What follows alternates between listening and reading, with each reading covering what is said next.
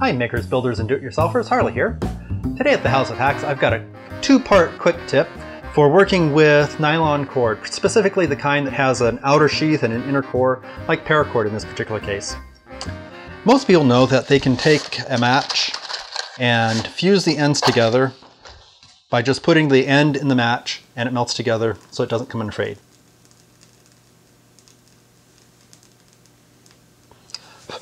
This works well when you have one or two ends to do. I had a recent project where I had a whole pile of them to do, and using matches was just going to be too tedious. So the solution to that is part one, more power. Oh yeah.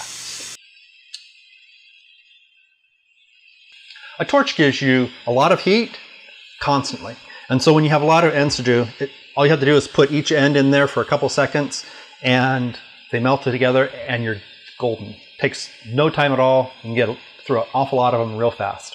The problem that I found, and this is where part two of the tip comes in, is when you cut these off square, you end up with a lot of fraying on the end. And when you melt that, you end up with a big blob of melted nylon that is kind of ugly and sometimes can get in the way of whatever it is that you're working on.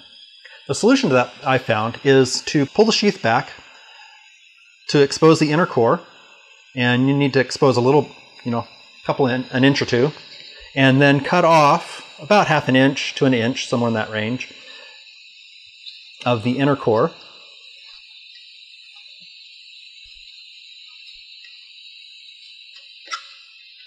And now you can pull the outer sheath back over that section, and you end up with the outer core extending beyond the inner core by about a couple millimeters, eighth of an inch, something like that.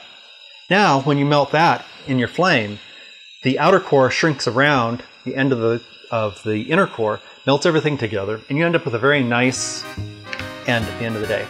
So that's it for today's quick tip. Until next time, go make something. It doesn't have to be perfect, just have fun.